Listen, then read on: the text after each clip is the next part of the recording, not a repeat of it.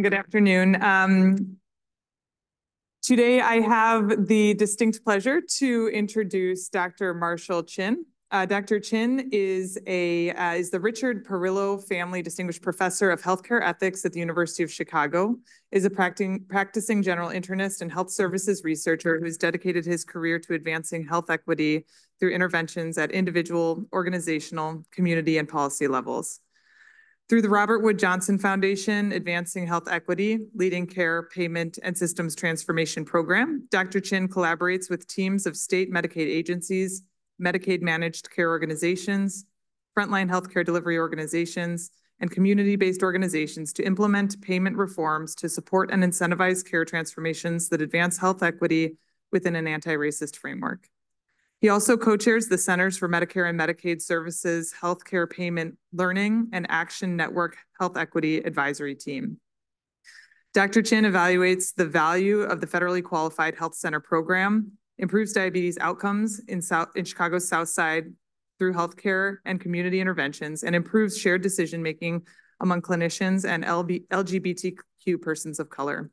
He also applies ethical principles to reforms to advance health equity, discussions about culture of equity, and what it means for health professionals to care and advocate for their patients.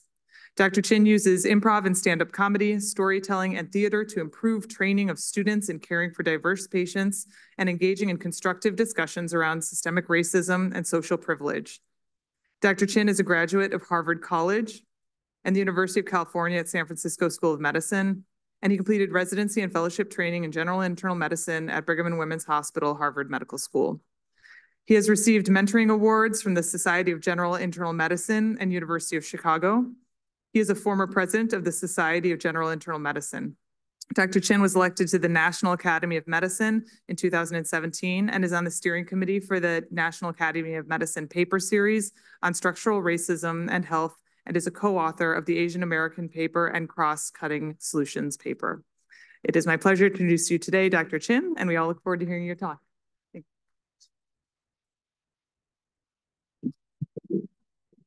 Thanks very much, Megan. So I have an ambitious agenda for us over the next hour that you can see from the title. It's pretty diverse, but integrated, and it reflects then a lot of the work that I've been grappling with over the past several years. So addressing medical and social needs, racism, and payment to advance health equity.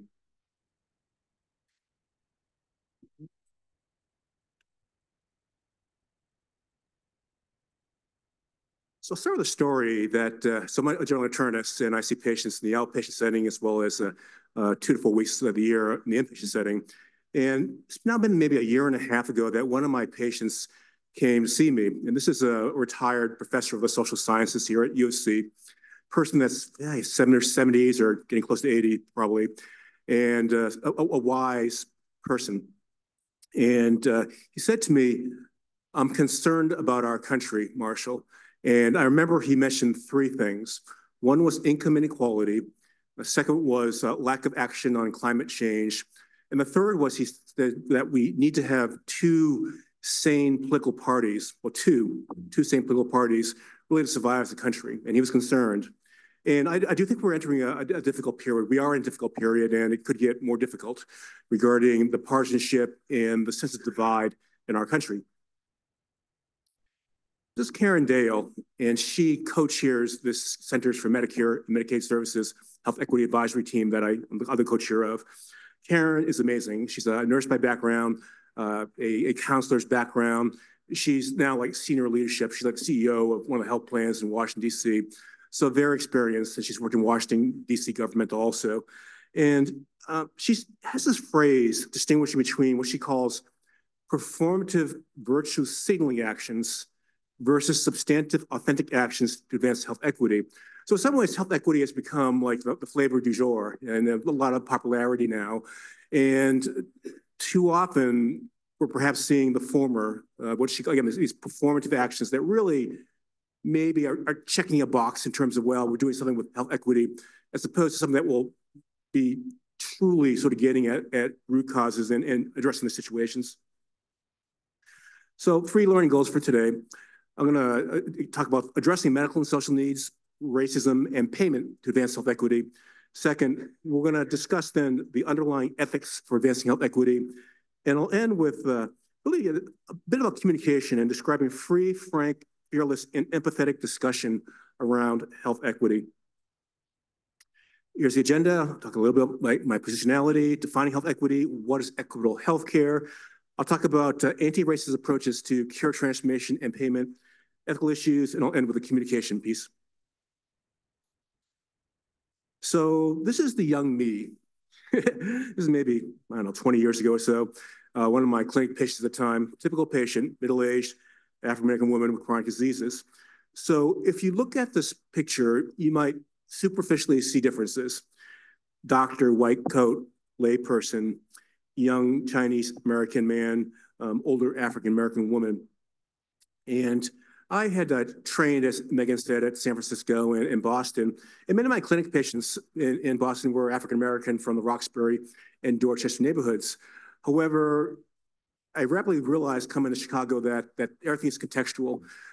Chicago compared to San Francisco or Boston has, in absolute numbers, many more African Americans and a much higher percentage of the population is African American. And then here in Hyde Park, South Side, of course, there was the history, the local history embedded within the national history. And so I rapidly realized that, well, I need to understand this history and in this context. At the same time, though, if you go beyond the superficial appearance, there's actually, I think, a lot that I have in common with many of my patients and that I think all of us have across many of our patients. This is my mom and dad's wedding picture. Big immigrant family. Like my dad, I think he has like 12 siblings. My mom, 10 or something like that. It's big families. And these are the boys in my father's family, his siblings. And they all worked in the laundries. So there's Uncle Winthrop on the left, who was evidently the ladies' man of the group. My father's father in the middle, who I've never seen smile in a picture. Uncle Roger, who was a diehard Red Sox fan, and he actually passed away before the Red Sox won the World Series, unfortunately. Uncle George, who was incredibly good with kids, and then Uncle Gilbert. And many of my aunts and uncles were very talented people. What they clearly was a bamboo ceiling in terms of what they could do. Most of the aunts and uncles were in service industries, laundries, which is classic for immigrant families. Only jobs you get. And so they worked in laundries, which are hard jobs. This is a Victorian trading card from the 1880s. These were used as advertisements. So on the back of this card would be some firm advertising. So some company thought this would be an attractive image to use to advertise their products. So I see Chinese must go, the Missouri steam washer. You have the Chinese laundryman with sack of money running to China. The Chinese must go. And so there's a long historical and current history of structural racism against minoritized populations, oftentimes with an underlying sort of economic basis of, why is this so in terms of economic interest and all. Well, health equity. So many of you have seen this diagram. I like this Robert Wood Johnson Foundation visual. So equality, everyone gets the same size bicycle regardless of their needs. At the bottom, equity, everyone gets the appropriate size vehicle to maximize their physical function. I also like the World Health Organization definition. So at the top, I talk about equity being the absence of avoidable or remedial differences among groups of people, whether those groups are defined socially, economically, demographically, or geographically. And then importantly, they add the social justice component.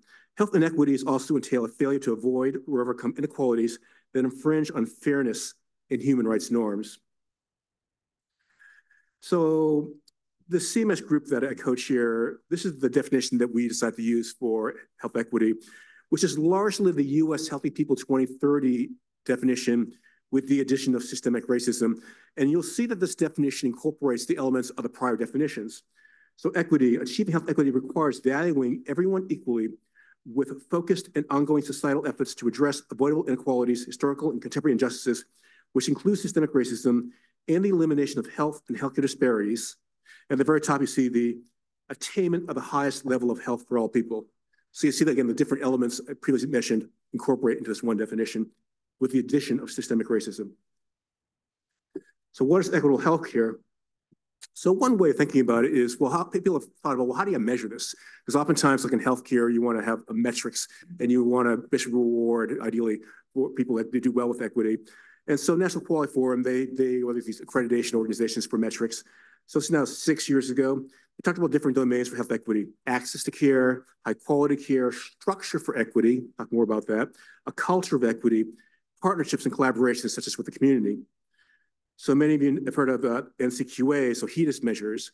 So they and the California Healthcare Foundation, the more recent paper from 2023, fair amount of overlap in the domains. So they talk about overall in the middle, which bottom line is the overall well-being of patients and populations. And then you see around these different domains, so equitable social interventions like health, social needs screening, equitable access, equitable high-quality care, equitable experience of care. So for example, is there discrimination? And equitable structures of care. So for example, how diverse are the personnel at the hospital?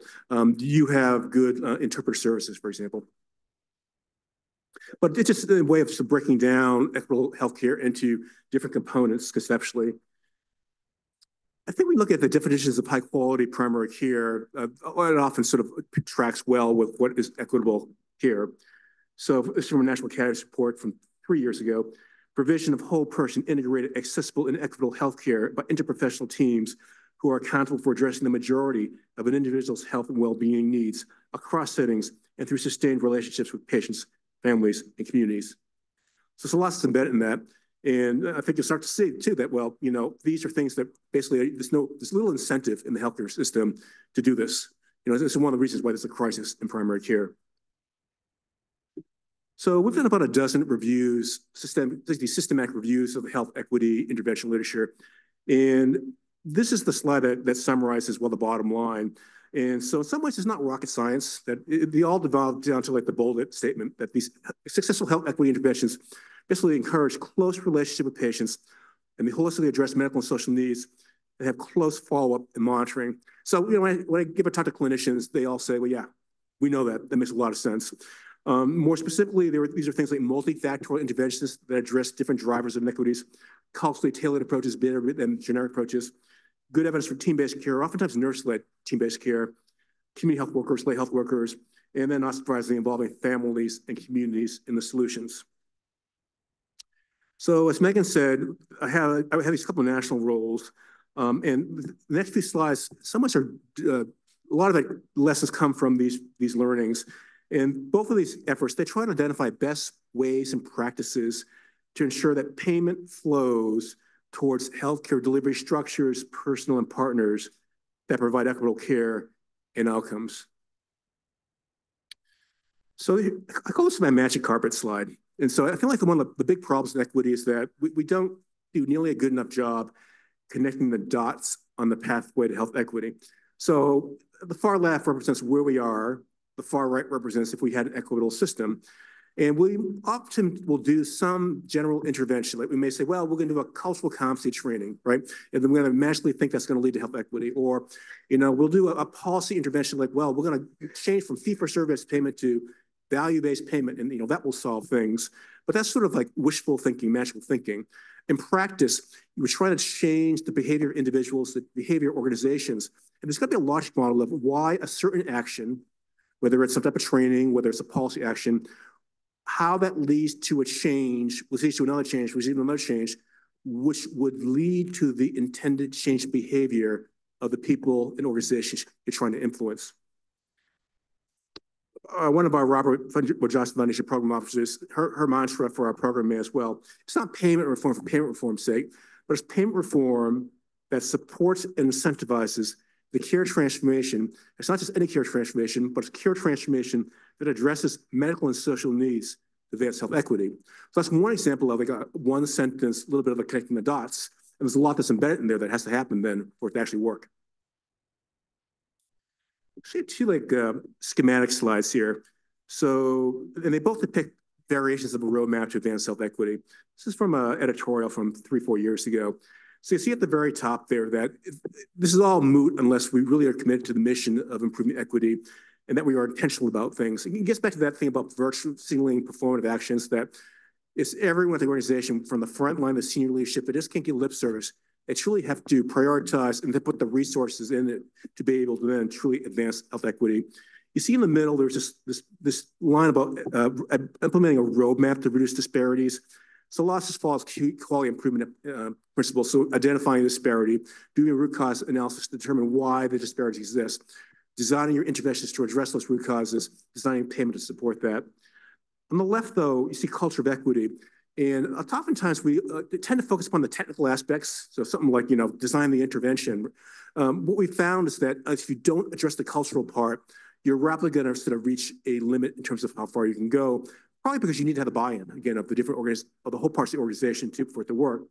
So this culture of equity partly is the understanding your own personal biases. So this is where the cultural humility training comes in. But then this is newer. It's both individuals as organizations identifying those systemic structures that bias against and oppress marginalized populations. So the University of Chicago, like pretty much everywhere, has it embedded. And I think to the university's credit, we're doing more so than 10 years ago regarding having that harder inward look. And we have a long way to go, but we're making progress. You see in the middle, the bottom line is that every worker has to know how to operationalize advancing health equity in your daily job. So the local story is that we're in year 12 of our official DEI journey here at university. And maybe 4 years to the effort, we had a survey of the different staff at the University of Chicago Medicine. And at that point, much of the training had been more the cultural humility training and all. And so the feedback we got was that, well, love the training. However, we don't have a foggiest idea of how we actually apply that to our daily jobs if we are in accounting or data analytics or for patient experience and all. So it has to be tangible in terms of what does it mean in terms of people's daily jobs? At the far right, you see the payment part, and then you see a lot of interest now in the social drivers of health, both addressing individual social drivers for individual people, as well as the partnerships with communities to address the systemic structural drivers in the community. At the very bottom, improving health and health equity. Okay, so here's in some ways the same concepts organized in a slightly different way. So I talked about how ultimately we have to change the behaviors of individuals and organizations. And if the goal is sustainable change at large scale, no one has all the power. So that's why both the Robert Johnson Foundation effort and the CMS effort involves multiple stakeholders. It involves the payers, it involves the health plans, it involves the healthcare delivery organizations like the University of Chicago, it involves community-based organizations. So they have to work together basically to align payment, care transformation, all. You see in the middle there that, again, for the collaborations to work, there has to be trust and motivation. There has to be a great leadership. There has to be well-functioning teams. There's got to be a shared mission and purpose and buy-in and all. You see the roadmap steps around that, like these QI steps we already mentioned. On the far left, you have built out a little bit more detailed cultures of equity. And so what we're doing here at the University of Chicago, and then we're incorporating our Robert Johnson Foundation program, we have a critical theory perspective on this. And I'll talk to you a little bit more about this. The parts that involve specifically addressing structural racism, issues of intersectional systems of oppression, addressing power and hierarchy. And then, very importantly, there's a relational part to it. A lot of change at a local level really is dependent upon relationships and understanding those power dynamics. If you look at the second to last column, these intermediate outcomes on the steps based on equity, look at the first two up at the top in particular. So on the first top is the technical part, so implementing the care transformation, implementing the payment reforms. The second one is, again, equally important, is shifting the culture, is shifting the policies, is shifting the processes by which we work and act. So again, they go hand in hand, the technical part and then the cultural part. And that's one of the challenges, because there's not a lot of efforts that try to do this or do it well. And oftentimes the people who are good at one don't have experience in the other. That's the challenge. Okay, anti-racist approaches. So we use this as an example of digging into the cultures of equity, and then structural racism being just one of a variety of different types of systems of oppression. And then we'll make a concrete care transformation and payment. So this is some definitional things. So I like Hamara Jones's work in this area. She's the best I've seen at being able to describe racism in lay terms that everyone can understand in ways that are as non-threatening as possible. So I'll go over her global definition and then her 3 levels of racism. Her global definition: racism is a system of structuring opportunity and assigning value based on phenotype, i.e. race, that unfairly disadvantages some individuals and communities, unfairly advantages other individuals and communities, and undermines the realization of the full potential of the whole society through the waste of human resources. So that last bullet, you start seeing the parallel to then the definition of health equity, everyone attaining their maximum health potential. Okay, she talks about internalized racism, acceptance by members of the stigmatized races of negative messages about their own abilities and intrinsic worth. It is characterized by their not believing in others who look like them and not believing in themselves. She's a great speaker. And so the example she gives in her talks about African Americans, she uses the example of white man's ice is colder. The idea that if an African American had a stigmatized view, they would think, oh, I'm going to buy the ice from the white seller of ice because the white man's ice must be colder. Yep. Personally mediated racism, prejudice and discrimination, where prejudice means differential assumptions about the abilities, motives, and intentions of others according to their race. And discrimination means differential actions towards others according to their race. Personally mediated racism can be intentional as well as unintentional. It includes acts of commission as well as acts of omission. This is the type of racism that I think people tend to think about when they hear the label word racism. So it's interpersonally mediated racism. And then more recently, there's been more awareness and recognition, discussion of institutionalized racism, differential access to the goods, services, and opportunities of society by race. Institutionalized racism is normative, sometimes legalized, and often manifests as inherited disadvantage. It is structural, having been codified in our institutions of custom, practice, and law. So there need not be an identifiable perpetrator. Indeed, institutionalized racism is often evident as inaction in the face of need. Institutionalized racism manifests itself both in material conditions and in access to power. So a lot embedded in that one paragraph. And then intersectionality. So the classic Kimberly Crenshaw, so she's like actually the concept goes back centuries. Kimberly Crenshaw is probably the most famous of the modern writers about intersectionality. And the University of Chicago Legal Forum is maybe one of the most cited of her papers in this area. So intersectionality, the combination of intersecting systems of oppression that perpetuate discrimination and disadvantage based on factors such as race, class, sex, and gender identity. If you have more time, Google Kimberly Crenshaw, New York Times, Clarence Thomas hearings, then you'll get a sense of like her own personal role in that story and why intersectionality is important to her. In particular, she's looking at like the feminist movement and intersecting with racial politics. So what does this mean in terms of healthcare? And so I think like for our Robert Wood Johnson Foundation program, for many years, we would have what I would call a general health equity lens, which is the dominant way that I think most people in health equity think about, in healthcare think about the equity issue. So we might phrase a question like on the left, why do Black children with asthma have higher rates of hospitalization than white children with asthma? An anti-racist lens might change that to being phrased as on the right, why is our health system less successful helping Black children with asthma avoid hospitalization than white children with asthma? So one of so I mentioned that we had done like these dozen systematic reviews of the literature. And when you look at the equity literature, the vast majority of interventions address problems at the level of the individual. And, there's a lot of good things about that. We want to be patient-centered and tailor to the individual. But in some ways, that it's worse, though, it falls from the trope of like blaming the individual for their problems as opposed to looking at the structural issues. So, for example, we don't do nearly a good enough job in terms of thinking about what are the organizational ways that we have a stacked desk against minoritized populations. What are better ways we can organize the University of Chicago to better provide more equitable care? Let alone then like the policy aspects, the policy level areas. So when you ask the question on the right, you see the different in lens, it takes you on a different route in terms of the root cause analysis and then the types of interventions that you come up with. So a little bit more about critical theory. So I talked about like care transformation and payment with an equity lens and care transformation with a payment reform with a critical consciousness and anti-racism lens. So these are three of my colleagues. So the bottom left, that's Sivan Spitzer-Shohat. She's an Israeli organizational sociologist. And Sivan and I, we think fairly similarly. Elsewhere on the slide, that's Scott Cook and Yelena Todik. They're to the left of me politically, and they have a very strong background in critical theory. And I would say it took like about a year of discussions between the four of us where we understood one another. Language is very important, and you use the same word but have different meanings. So it literally took both Sivan and myself a year to understand Scott and Yelena and critical theory in more detail.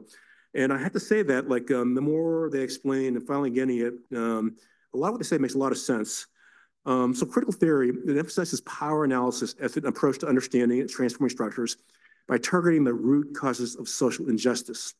Structure refers to political, social, cultural, historical, and economic forces that influence individual behavior and that create predictable patterns based on social location. You may hear this phrase, critical consciousness, Paulo Freire, pedagogy of the oppressed, the ability to read the world critically and take action to transform it. Praxis, a technical term that you may have heard of also, the ongoing process of reflection and action aimed at understanding and transforming the world. That's why, for example, and I see David Rubin here, for those of us who do training of a variety of health professionals about equity, most of the best training does involve some element of self-reflection exercises. And part of that is part of this process of praxis if the goal is to motivate change and action. So what are the implications of this then? So at the very micro personal level, so think about each of us as individuals, is our ability to recognize these structural issues in terms of the relationships among people, and I mentioned this a little bit earlier, it's addressing the relational dynamics, addressing a discomfort with conflict and earning trust and sharing power community. And this is something that we're trying to get better at, like within our own Robert Johnson Foundation program. The power dynamic one is a tricky one, for example, that it's not something like healthcare and medicine, surgery, incredibly hierarchical structures. And another survey we did this organizational survey. There were like these 4 different paradigms of organizational structure. By far, the most dominant paradigm at the University of Chicago, reported by staff, is hierarchical culture. So we're embedded sort of in a culture and organization which is just based upon hierarchy. And we don't do a very good job of discussing this in detail regarding some ways there's certain benefits to it. So something like experience and the patient care and quality and safety and all. At the same time, it can be a big inhibitor in terms of having honest discussions about a variety of charged issues. Meso, organizational level, mid-level, ensuring equity-focused implementation operations of a place like UCM, macro structural enacting policies that support the micro and meso level efforts. So again, just like Kamara Jones, she has like these 3 different levels. Similarly, it translates to our actions and the way we think about equity in terms of interventions, these different levels. So this is, to me, I was sort of thinking about one of the best examples about racism in healthcare and interventions. And so I think maybe one of the best example I can think of is obstetric racism. I don't know if there are any OBGYNs here. So when you read this literature, so racism drives much of the Black-white inequities in pregnancy-related mortality rates, preterm births, and low birth weight births. And then when you look at the different interventions, they tend to address the interpersonal bias and racism as well as the structural elements. So, for example, this intervention is called community support persons, lay people who would be present and accompanying the patient throughout childbirth. And then that's been demonstrated to reduce patient-reported experiences of obstetric racism. So it's pretty horrendous literature regarding qualitative research and the experiences of African-American moms with the healthcare system. And so it's just sort of like the analysis of like if everyone had, that family member or friend who's going to be the advocate that is going to stick up for the patient there. So many people here have a healthcare background, and so the role when you're playing that role to basically be the watchdog over sort of a loved one or a friend or family member. The bottom bullet, the obstetric equity literature, they talk a lot about sort of reproductive justice, and there are those here in our university. So Julie Core, her talks and whatnot have a lot of this. Cecily will be another person. So these community-informed models that incorporate principles of reproductive justice, such as midwifery-led and doula-supported care, and also these have been shown to improve Black perinatal outcomes. So strong literature there. It can apply to payment also. So Kim Singletary and I, we have this paper in AMA Journal of Ethics from about a year ago.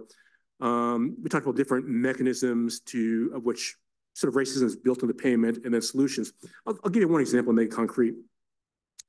There's a sociologist at Cornell, Jamila Missioner, who's a UC grad, PhD in sociology, I believe, who She writes about this, and she writes some interesting histories about this. 1965, Great Society programs, President Johnson is negotiating with Congress. So Medicare, national program, benefits all. To get the Southern votes he needed to pass the legislation, the deal that was cut was a trade-off with Medicaid. So Medicare will be a national program, federal control. Medicaid, joint federal state control, which allowed the Southern states to maintain control then over their African-American populations. So when you look at these heat maps, for example, of where the greatest inequities are in the US, well, the South lights up. When you look at issues like where there's underfinancing of Medicaid, where Medicaid is least generous, again, the South lights up. So, how can you sort of have policy reform without understanding that historical context, which lives to today in terms of thinking about then those dynamics that play out in terms of trying to enact change. So again, the thing about like insurance and Medicaid, well, you could do things to improve the scope of insurance to meet medical and social needs. So things like covering health-related social needs, encouraging partnerships between the healthcare labor organizations and these community-based organizations to address the structural social drivers of health. There's another sort of insidious one here where there's a double standard, or like there's just so much inefficiency in what's paid for in healthcare. Whereas when you think about Medicaid coverage of the poor and marginalized, there's a higher bar. Well, policies have to be cost savings or cost neutral, and as we know, there are very few interventions in healthcare that are cost savings. There's a lot that would be cost effective in terms of improving health at a reasonable cost. But if the criteria is cost savings, cost neutrality, that's a much higher bar as opposed to something like, you think about like the Alzheimer's drugs, for example, and what has been covered by in the past, it's just like double standard. So I have one slide. So more generally about payment. So payment, you can rapidly go down these rabbit holes where it starts getting arcane and complicated. I think, though, if you understand these 3 bullets, it'll take you a long way when you think about any type of payment initiative. So you might think about like, how can payment be used to advance health equity? The first one is what people tend to think about, just creating an over incentive to reward someone for reducing disparities, advancing health equity, so-called value-based payment and performance-based incentives that reward equitable processes and outcomes. The second is upfront funding. So, for example, a capitation, or you may have heard like these programs that have a per member per month fee that's given to a place like University of Chicago. So you have upfront money. That money could go to different places. It could go to steerholders. It could go towards the orthopedic wing, right? Or it could go towards community health workers, right? Or the IT systems that link patients then to social services. The third is then risk adjusting payment for social risks. And so this is what the University of Chicago sort of complains about, that they'll argue, well, we serve a high percentage of Medicaid population, and we get killed because the reimbursement rates are too low. So one's potential solution is risk adjusting payment for more payment for populations at higher social risk. So about 5 or 6 years ago, I spent a summer in Aotearoa, New Zealand, writing a paper with colleagues there, comparing the 2 countries about how they're addressing health equity. These were the authorship team. Notable things, upper right, that's my mentor for that project, Sarah Derrett. And if you look in the background, you see sheep. And it is true that there are more sheep in Aotearoa, New Zealand than people. The far left, those were 3 of the co-authors who are Maori, the indigenous peoples of Aotearoa, New Zealand. And one of the best things about the project was that we had like dozens of these tough conversations, and they were great. And my experience has been that when you talk to indigenous peoples, whether here in the U.S. or whether American Indians, Alaskan Natives, or Native Hawaiians, Pacific Islanders, or the Maori in this particular case, they often are tough in terms of like really having the tough conversations. I think because historically they have been treated so poorly. And what they taught me was that when you do the deep dive, the root cause analysis, just dive deeper, the challenge about these systems of oppression, the challenge about these conversations is that ultimately power is the issue.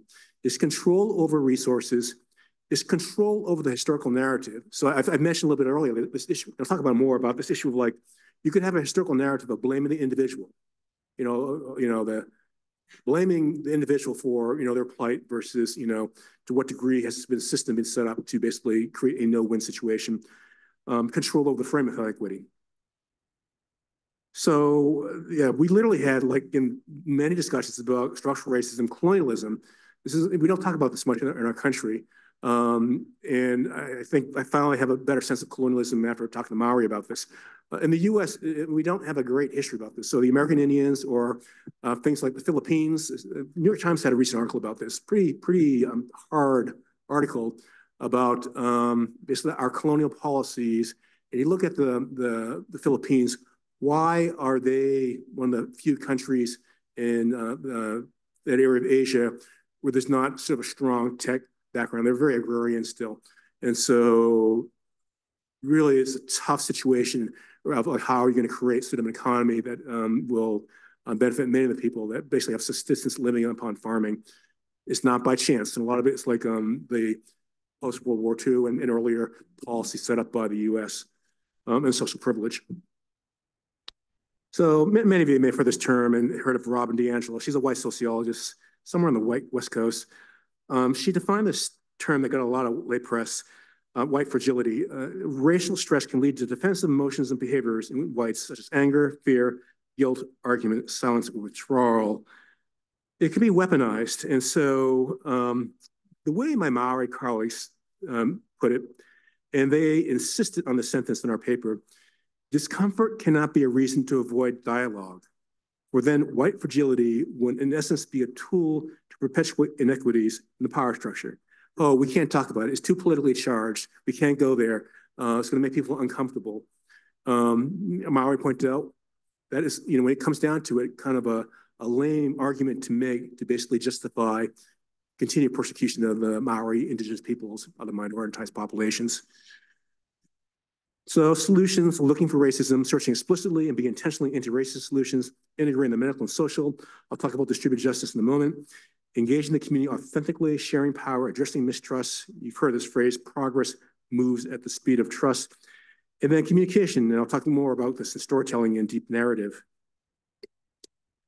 And this came up, like a call us on yesterday, that if you don't speak up, if you're not intentional about this, there basically is invisibility. This is my wife, and we wrote this paper about Asian Americans, and a whole variety of reasons why all too often Asian Americans are sort of invisible regarding sort of structural racism. Okay, ethical issues, MacLean conference talk.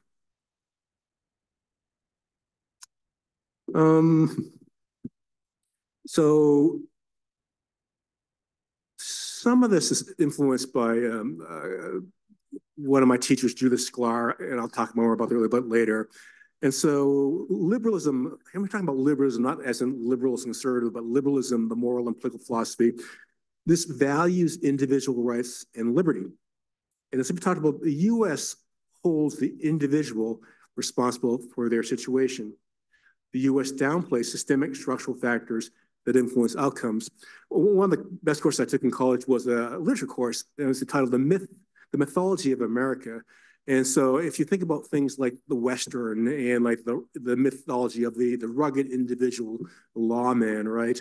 Or, the old Horatio Alger, pull yourself by your bootstraps type of stories. Again, that U.S. individualistic perspective, downplaying the structural. And then government. So the U.S. brand of liberalism emphasizes the role of government in protecting the freedom of individuals. You could still have a liberalism philosophy and say, oh, we're going to prioritize using the government to enable individuals to maximize their potential, including health. But we have the former in terms of protecting the freedom of the individual. That has economic implications.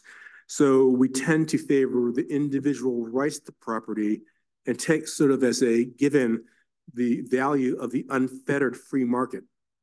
So we accept the externalities of a free market system in terms of the problems in terms of distributive justice. So this is a paper. If you haven't seen it, it's well worth reading. The first author is Joe Brush, who's in the Department of Public Health Sciences. Senior author is Colleen Grogan from Social Service Administration. Short article, very well done. It reviews the financialization of healthcare in the U.S. They talk about the rise of private equity. And then it's kind of a sad story, the siphoning of healthcare dollars, many of them governmental, like Medicare, Medicaid, into profit for shareholders outside the healthcare system. So it's not, I don't think, what the public or health or government had in mind then in terms of like a Medicare and Medicaid dollars. So alternative ethical frameworks. I'll talk a little bit about distributed justice and utilitarianism. Distributed justice being the socially just allocation of resources and opportunities in society. Utilitarianism maximizing utilities. So, you know, we've had Rawls here in terms of like the fellows. I saw him once. So I went shopping period. I went to first one of his classes, and it just seemed like it's going to be over my head. So did not go to class number 2. But, you know, they talk about the veil of ignorance, so that the idea being that if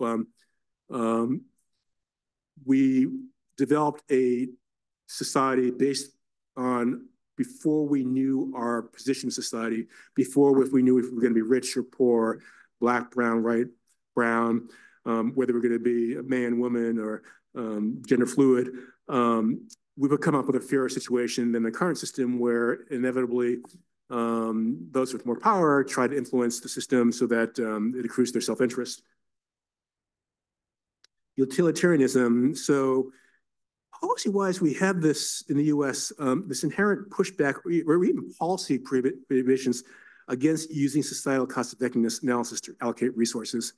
Again, probably a large part is the self-interest of organizations that special interests they benefit from not having cost-effective analysis. And, you know, the healthcare industry, I mean, we're guilty also. We are reluctant to reallocate wasteful resource expenditures towards health equity. And I think, you know, the healthcare providers and staff here, we're all aware of plenty of race in terms of how we allocate our money. Okay, so this is Judith Sklar. She's probably one of the 2 or 3 best teachers I had in college. I had her as a teacher towards the end of her career, physically short, I think probably less than 5 feet tall, incredibly intimidating and absolutely brilliant. Wonderful teacher, challenged you all the time. This was a course where we read like original texts, like 300 pages of original texts each week. So Edmund Burke, J.S. Mill, Michelet for populism, Marx, Hitler. We read Mein Kampf for Nazism. And Sklar is interesting because she was born Jewish in Latvia. And when she was about like 11 or 13 years old, her family, I think it was like somehow like via Canada, eventually ended up in the U.S., but immigrated in 1939, so just missed Nazism and Stalinism. So it's a miracle that she survived. But I always find her compelling because brilliant thinker, abstract thinker. And then you could tell by her writings and her talks that she had her worldview was rooted in the lived experience of the excesses of the left, the excesses of the right. So very interesting woman. And so during like her eulogy or during like a special issue devoted to her after she passed away, one of her colleagues at Harvard wrote, Sklar once wrote there are 2 kinds of political scientists: those who study power because they like to exert it, and those who study it because they fear it. Those who would like to ride the horse of power, and those who are scared of being trampled by it. They make this distinction between like Henry Kissinger being like the former, really a power guy, and then Sklar would be the latter in terms of like the fear of power. And Sklar wrote that she felt that cruelty was the worst sin. She defined cruelty as deliberate infliction of physical and secondarily emotional pain upon a weaker person or group by stronger ones in order to achieve some end. And then she argued that by putting cruelty unconditionally first, with nothing above us to excuse or forgive acts of cruelty, one closes off any appeal to any order than that of actuality. And she specifically mentioned like religion or politics being sort of like these extenuating arguments. To put cruelty first, therefore, is to be at odds not only with religion, but also with moral politics as well. And then if you think about it, like in healthcare, well, you know, I'd argue that 2-tiered, under-resourced healthcare systems that lead to health disparities for marginalized populations are cruel, that healthcare delivery systems and payment systems that are not designed to meet the medical and social needs of marginalized patients are cruel, and that systems that accept the status quo and ignore racism and disparities are cruel. Credit to my wife, Naoko Muramatsu, and then Hara Pollock from the Ethics Center for help getting this SEO with a finish line that I kept rejection after rejection after rejection. They said, look, rethink it. So they became co-authors, helped me redo it, and then got accepted. One of the great things about writing articles, I found this article by Toni Morrison, the Pulitzer Prize winning novelist, where she made parallels between racism and fascism as tools to consolidate power, which I think and this was written in 1995, so that's 28 years ago, but I think it has incredible relevance for 2024.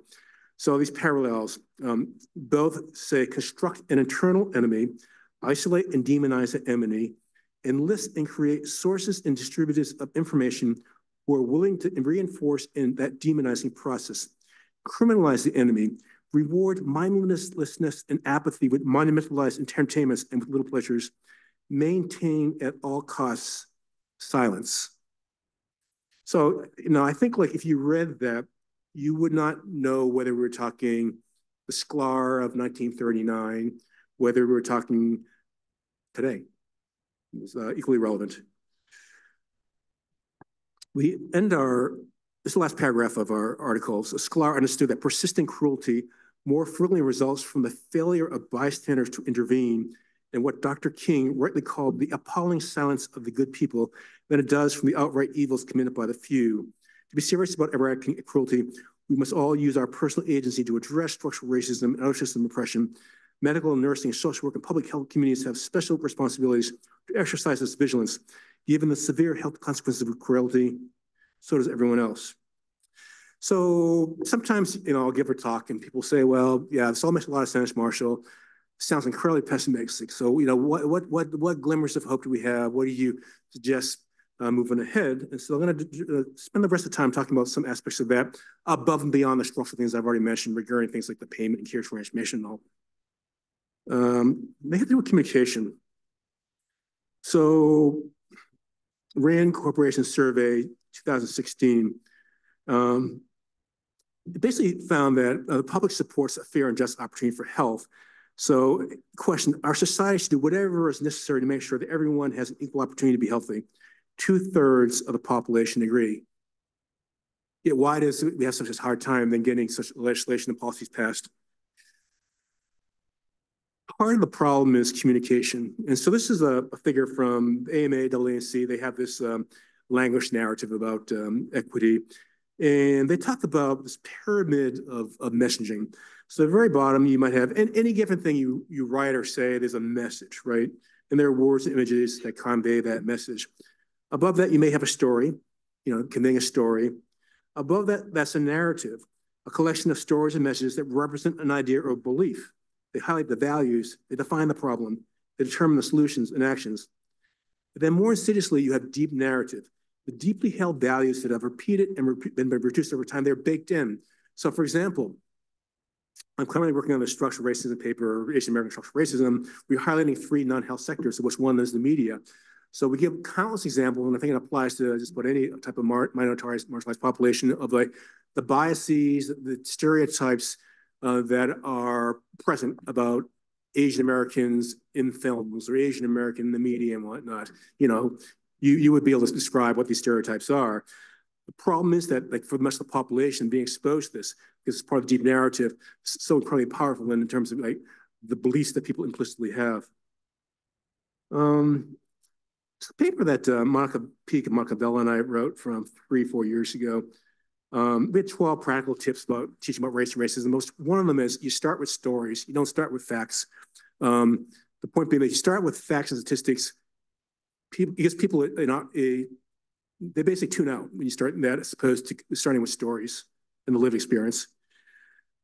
So how do you message? And so the Robert Johnson Foundation, they hired a communications firm to do focus groups across the political spectrum. So from the far right to the far left, and trying to figure out what's the best way to message about structural racism. So this is the visual that works. So on the left, you see the bridges, barriers. So structural racism will be things like industries put toxic dumps in neighborhoods. Businesses make it easier to find liquor and healthy food. The far right, you find the proactive part. So you have anti-air pollution laws. People can get quality healthcare from doctors who respect them. Public budgets fund schools and parks. And then there's actually words and ways to phrase and organize a message which works. So we have two examples, and I'll read you one of them. And it's a formula of this. Again, it's pulled well across the political spectrum. So first you start with shared values. We all want to live in the United States where everyone has a fair and just opportunity to reach their best health and well-being, no matter their race, ethnicity, or class. That's a shared value. You then segue into positive vision. That can happen by making sure everyone gets quality health care from doctors who respect them. It can happen when families live in communities with well-funded schools and parks, instead of polluted air and toxic waste dumps, and in neighborhoods with access to safe and affordable homes. We can build a society where people can move up economically and socially. Then problem statement. But this is not everyone's reality today. That's because there are barriers built in front of some of us that create unequal opportunity and threaten freedom and prosperity, and then end with call to action. By joining together, and then unity statement, we can unite, create a better future for everyone's children and grandchildren. So you can mull that over, and then when you think about it, there's a certain common sense aspect. You go, oh, I could see that working. And again, they empirically test this in these different focus groups. So I'll end with this. And so one thing Megan put in the bio is that so my other life, my wife and I started training and performing in improv and stand-up comedy 6 or 7 years ago. And one of the fun things is we found that the skills we were learning actually translate well to the day job, and they translate well to teaching about health equity. And so, so we published about this, like, and in fact, like the fellows, we've done sessions with ethics fellows in prior years. And so anyway, like the Harvard Kennedy School of Government, they have this project called the Journalist Resource, where they have this list of like 45,000 journalists. And the overall part of that effort is to try to train the journalists to be more informed about different issues so they can write better, more informed articles. And one of the ways they do that is it's like what they call graphic journalism. And so they thought that this topic would be good for a graphic journalist article. And then there's a gifted graphic journalist, Josh Neufeld, who ended up writing this article that featured 3 academics, with myself and 2 others. So it's published online at this journalist resource, and the Chicago Sun-Times placed it in one of their Sunday editions.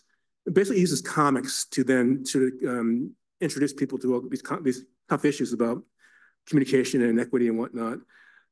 This is the Sun-Times story. So classic Sun-Times, a Sunday edition story. University of Chicago advertisement at the bottom, right? Far right, so the very top is the reference to our article. Right below that, so Chicago, Burke, now 38th council member, convicted in a half century. And then above us, so on the front, maybe the front page, then the reference to article, and then 6 pages in the middle of the article. So again, that's me. So my son, you see, I said, oh, you think of the article? My son says, well, they made you look like the Chinese American Barack Obama in this picture. Yeah. But here's an example. At the very bottom, for example, you see like talking about improv and empathy and listening, building relationships, recognizing how the patient perceives you. I highlighted like the work of 2 of our graphic medicine folks, Brian Callender and Shirley Obuobi, who have this self-portrait exercise to try to help people understand their colleagues' lives better. So that actually was my self-portrait. No artist, but you're supposed to just do a self-portrait and the things that are important to you in your life. And then, but as an example, so let's see, what's an NPR here, WBEZ, local Chicago NPR, they have a week lunch hour show called Reset with Sasha and Simon. So they saw this Sun-Times article, and they ended up interviewing Josh and I think it's like a 15-20 minute segment about that piece, and then the wider issues raised about equity and teaching and equity and racism, et cetera. So, this is a way to reach a broad audience. I'll end there. So we'll take a few questions, and then we'll break, and then we'll have time with the fellows. So.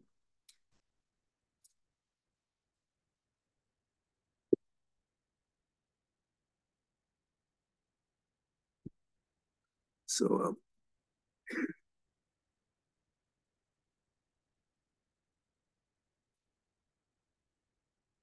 so Matt has the first question.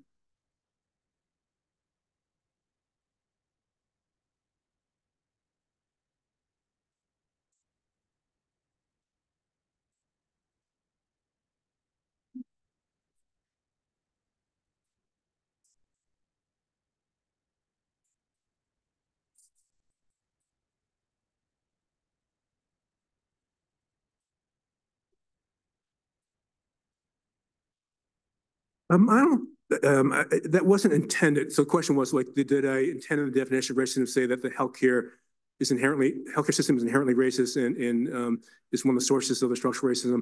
That wasn't the intent. I think it goes, in some ways that we're the creatures of all of our environments, and so it ranges from, like, as we talked a little bit about the media images and all, to essentially how power plays out regarding um, um, trying to create an otherizing people, of which race is one way to other people, and to take advantage of that population group to enhance its own power. So in the case of like race and African Americans, well, a lot of wealth in this country was built upon slave labor, you know. But I think we're kidding ourselves if we don't admit that a lot of the ways that we have set up healthcare, the way we organize care, the way we pay for care, these racist structures are already set in. It's at an organizational and a policy level. It's the regulations, it's the policies, it's the way we do things. So again, that's part of this like hard inwards looks that organizations, including University of Chicago, are trying to do now.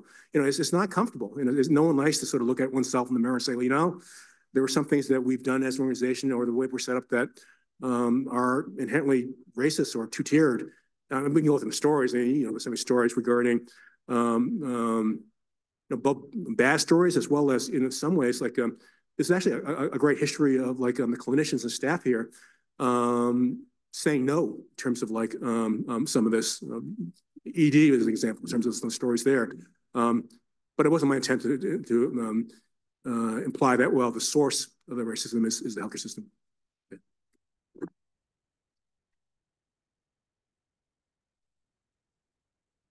Yeah, again. How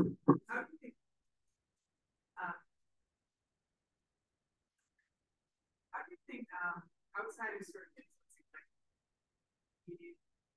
insurance reimbursement fee structures from the Medicare and Medicaid perspective, which how do we influence it from the private insurance or from no interest in sort of refund? Yeah. So I think regardless of whether you're a conservative or liberal, or whether we have a Democratic, Republican administration, there are a variety of potential ways to improve situations from a policy perspective that could work, regardless if you're a proponent of a unfettered free market or a more regulatory approach. The thing to do is, well, how do you create a business case for doing the right thing, a business case for supporting so-called social return on investment? In some ways, so there are those who argue, well, you can't blame, healthcare, you can't blame University of Chicago for playing by the rules of the game. This is the way that the system is set up. And then so you hear this, well, no margin, no mission. And there's a certain truth to that of, well, you have to have a positive revenue line to do the mission of the academic health center and all. But why not set up a set of free market rules and incentives, a set of relations where it's in everyone's interest to strive for then equitable outcomes, equitable process of care, equitable quality of care. Yeah. So I think it's one example. Why not have a pay performance incentive, which is you are given more money if you have reduced inequity in your care? Yeah. So lots of topics, a lot you can ask about. Fire ahead.